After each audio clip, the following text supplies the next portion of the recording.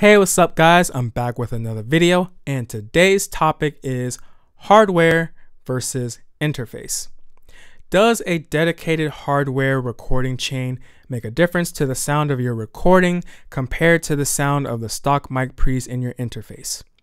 And if there is a difference, how much of a difference does it make? While I'm speaking, I'm going to be switching the audio back and forth between the hardware and my interface so that you can hear what this sounds like.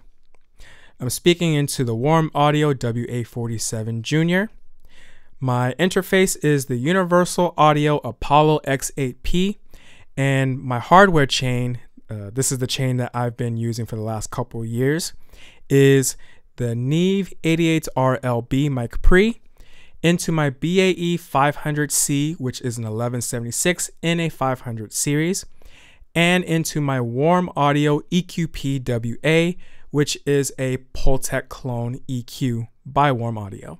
Now, just so you know, the EQ section of the EQP WA is bypassed, and the gain reduction on the 500C is off. So there is no EQ and there is no gain reduction happening. This is just my vocal running through all the transformers, the tubes, op amps, and all the other cool stuff that's in hardware. And this concludes the condenser microphone portion of this test. Now, let's switch over to the other microphone. Now I'm on my SM7B for the dynamic microphone portion of this test. I should go ahead and let you know that in order to properly do this test, I have the microphone plugged into my Radial JS2 mic splitter in order to properly split the signal to my hardware chain and to my interface.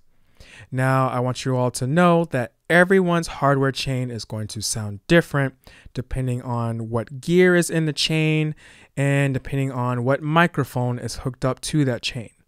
So there could be some recording chains that sound more transparent than mine. There could be some that sound more colorful than mine, depending on what's in it. I just want to use my gear to help give a general idea of hardware versus interface. So you can get an idea of what this could potentially sound like, depending on what you get if you are looking to build your own recording chain. And with that, this is the end of the video. Hope you found this video helpful. Leave a comment down below and let me know if you're able to hear the difference. Thumbs up if you like the video, thumbs down if you don't. Hit the subscribe button if you would like to see more content from me. I would greatly appreciate it. And I'll see you in the next video.